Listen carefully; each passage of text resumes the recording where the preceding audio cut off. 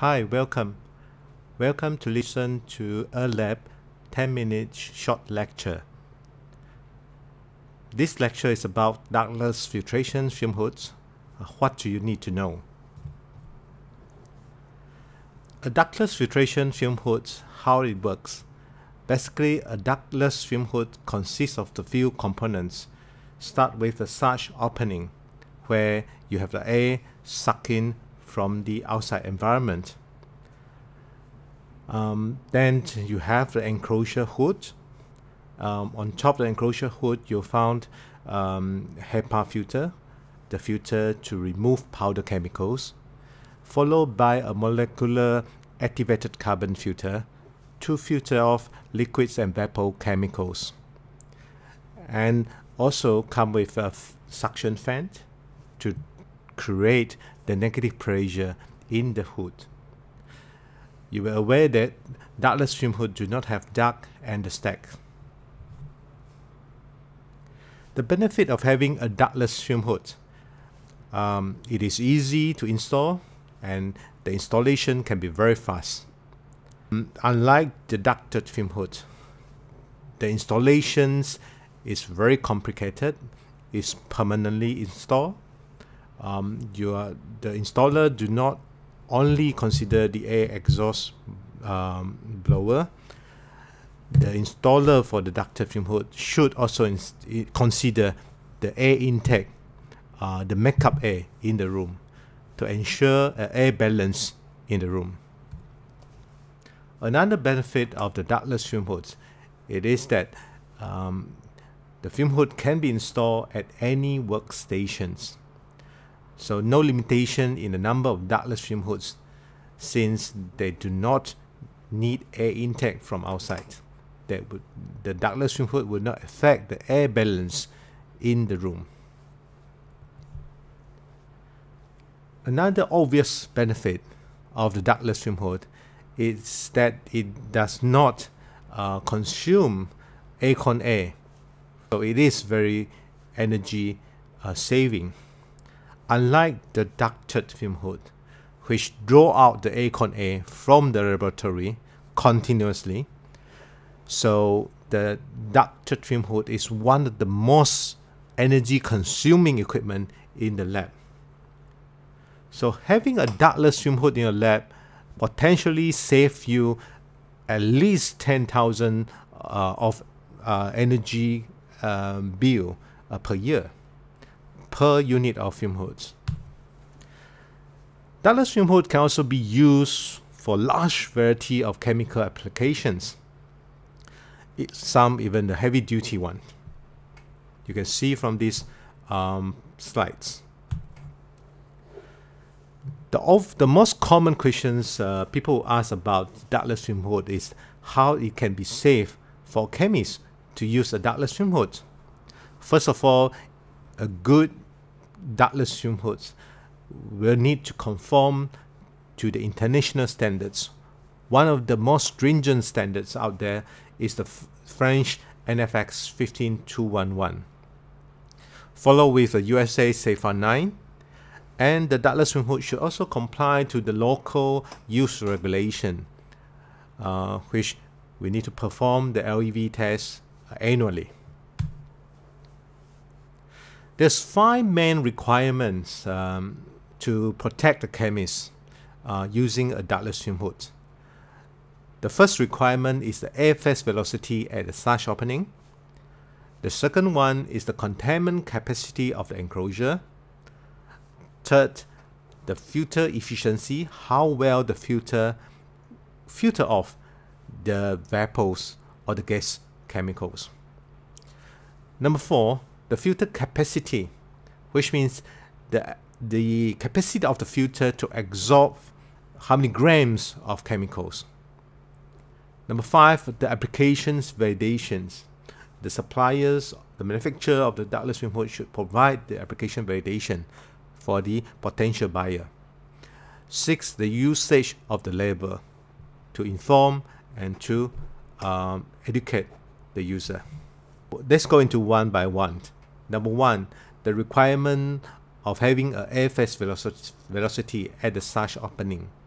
The standards required the airfast velocity to achieve at least 0.4 to 0.6 meter per second.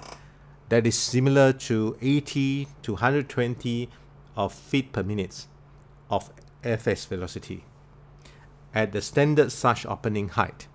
Another features need to be built in is to have the alarm capability when the fast velocity is incorrect, either it's too low or too high. Number 2, the containment capacity of the enclosure. This is done by going through a containment test. The typical containment test is using a SF6 tracer gas. The tracer gas SF6 is emitted inside the fume hoods at the rate of 4 liters per minute. SF6 is a synthetic gas and is very light, and you cannot find SF6 in the normal lab environment. So whatever level of SF6 detected outside the fume hood will show the containment capability of that fume hoods. The measurement is done to a nose level of the dummy outside of the fume hoods. The level of the SF6 should be less than 0.05 ppm. Number 3, the filter efficiency. The concentration of the chemical downstream from the filter should not be more than 1% of the total PEL-TWA of the chemicals that they handle inside the fume hoods. This is in line with the country regulation. For instance, in Malaysia, use regulation publish a list of PEL-TWA for various chemicals in the Schedule 1. Example of PEL-TWA, of course, is very much from chemical to chemical, and it is expressed in ppm for liquids and milligram per cubic meter for powder. The high toxicity chemicals, example like formaldehyde, has a low PEL-TWA of 0.3 part per million. The medium or the average toxicity chemical like carbon tetrachloride has a PEL-TWA of 5 ppm, whereas the low toxicity chemicals like methanol has a PEL-TWA of 200 ppm. The lower the PEL-TWA of a chemical, the higher its toxicity level. PEL-TWA is published separately for each individual chemicals. You can find this information from the SDS safety data sheets, especially in section number 8. But in reality, laboratory handle more than one types of chemicals. So the effect of the mixture of chemicals, no one really know the real health impact. But one thing is for sure, it is danger. So we need to determine what is allowed PEL-TWA of a mixture of chemicals. So internationally, the standards specify that the maximum PEL-TWA of a mixture chemical should not be more than 1% of the total PEL-TWA, which is equals to 100 times below the authorized concentration of a PEL-TWA. So the user is safe and is protected. Number 4, the filter capacity. The filter will need to filter off up to the max 1% of PEL-TWA. The manufacturer should publish the quantity of chemical retained in the filter. So for instance, in China, specified that the manufacturer required to publish at least 20 chemicals. Whereas for standard like NFX 15211, the manufacturer should publish as many filter capability as possible. There's no limitations. You can download Erlab full chemical listings from our websites. This is the example of the chemical listings. You can see here it published capacities in the gram of every chemicals. One C column is for one layer of carbon filter. If you have 2 layers of carbon filters, for the first layers, these are the capacity of the filters in terms of gram of that specific chemicals. Number 5, the application validation. Prior to any sales of the ductless fume hood, the supplier shall approve the intended application and be responsible for it. This is very crucial to ensure that you get a proper and a suitable ductless fume hood to provide maximum protections. The form that you fill up will be verified by the experts from the R&D lab.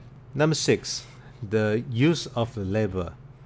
A label will be displayed on every fume hoods.